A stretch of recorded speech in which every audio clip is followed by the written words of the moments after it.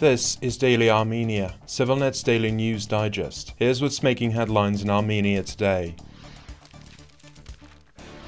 Armenia's Justice Minister Grigor Minasyan announced his resignation today after members of the ruling Civil Contract Party began collecting signatures for his removal, reportedly due to charges against his family members suspected of committing economic crimes. It will be difficult to hold a minister's position without having positive cooperation with even one MP. I was informed that about 24 MPs from the civil contract faction have a problem with me, he said in a statement thanking Prime Minister Nikol Pashinyan for the earlier appointment, and noting that he plans to continue his career as a lawyer. Members of Pashinyan's Civil Contract Party started collecting signatures seeking to have Minasyan dismissed last week. Hovik Ahazaryan, an MP, told Radio Azatutun. Ahazaryan also mentioned that the removal petition is related to the activities of Minasyan's family members, without specifying what those were. Minasyan's brother Mikhail served in government under former President Serge Sargsyan, initially as his first deputy chief of staff, and then as Armenia's ambassador to the Vatican and Portugal, while also cultivating extensive business interests and media holdings before he was removed from government, after Pashinyan ousted Sargsyan from power in 2018. He is also married to Sargsyan's daughter. Since 2018, Mikhail Minasyan has been the subject of several criminal probes related to alleged corruption during his time in office. The most recent indictment against him was issued in August and accused him of massive fraud, bribery, money laundering, and other crimes that together have cost the state some $350 million in losses. Who worked as the executive director of a major medical center in Yerevan prior to 2018, has been wanted in Armenia for embezzlement ever since. Both reside abroad and deny any accusations.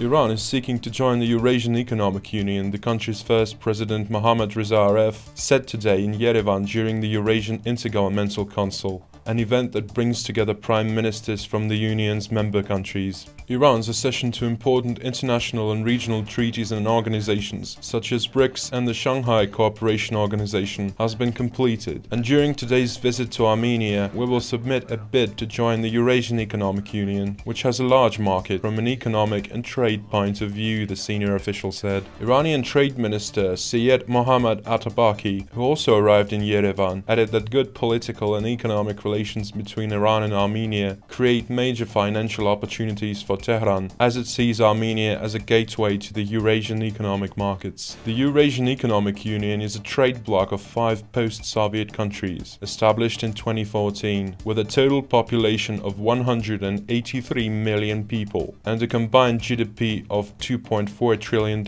It creates an integrated market for its members, namely Armenia, Belarus, Kazakhstan, Kyrgyzstan, and Russia. If Iran were to join the Union, its population of approximately 88 million and GDP of about $400 billion would significantly enhance the bloc's market size.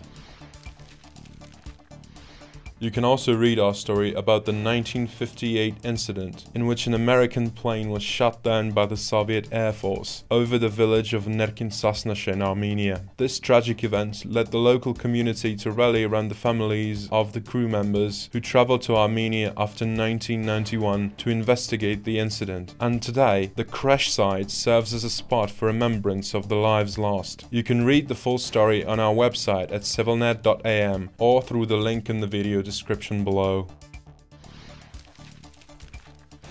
And finally, the CivilNet number of the day is 155. That is because Arshak Fetvajyan, a famous Armenian painter, was born 158 years ago today. He was a master watercolor artist celebrated for his stunning representations of the ruins of Ani, the ancient capital of Armenia. A staunch supporter of Armenia's independence, he designed banknotes and post stamps for the First Republic of Armenia and emigrated to the United States shortly after the Bolsheviks seized power in the country. Most of Fetvajyan's works were donated to Armenia's National Gallery as per his will after his passing in 1947.